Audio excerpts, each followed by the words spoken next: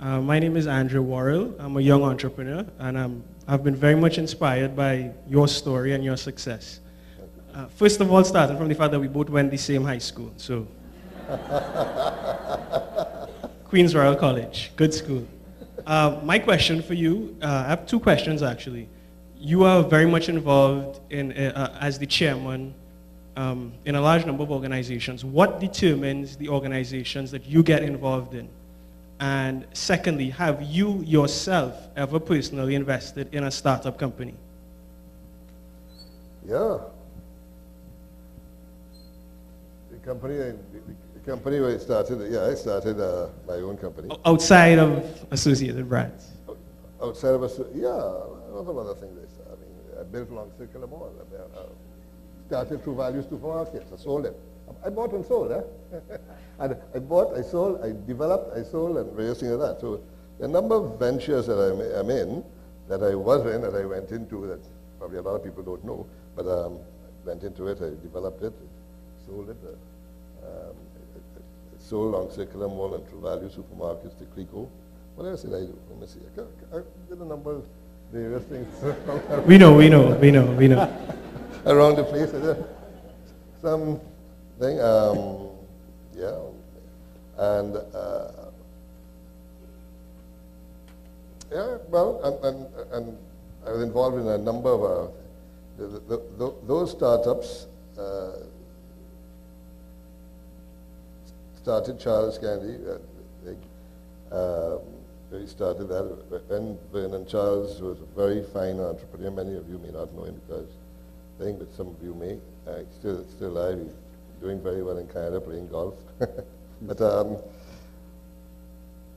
when Vernon was migrating, he had an idea to start his chocolate factory, and he ran into some difficulties, and there was no secret at the time, ran into some difficulties with the government of the day, the Eric Williams government at the time, and Vernon decided to leave the country. With a big loss to the country because Vernon had developed the Express newspaper, Ballpark Shopping Mall, the Flavorite Foods. He was a fantastic entrepreneur, but man for his time. And when, of course, we inherited his father's business, which was solo, actually, and so on. But he left, and he had an idea, just an idea of this chocolate company. And I knew him, and we spoke, and so on, and that's how come I got it. I said, well, you know, let me see what this looked like and everything. And at that time, I was also trying to see if I can get into my own business. And that was it. And I took it over from him. He had gone. He had a piece of land that he was starting in, and I bought a piece of land from him. I mortgaged my house, went to the bank, did this, that, the other, and started from there. And then later on, I started Sunshine Snacks, totally separate. Then internationally, we went on to look at in the Mediterranean. It was during the oil boom at the time, when a lot of people were investing in, a lot of people were buying apartments in Miami during those 80s with the oil boom.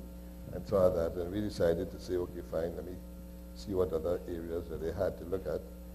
And again, opportunities came our way, and I invested in Malta with some other people over there. And later on, again, we had a situation where quite by accident, I met someone actually who is a member of the royal family of Malaysia, and we spoke and everything together, and he wanted to.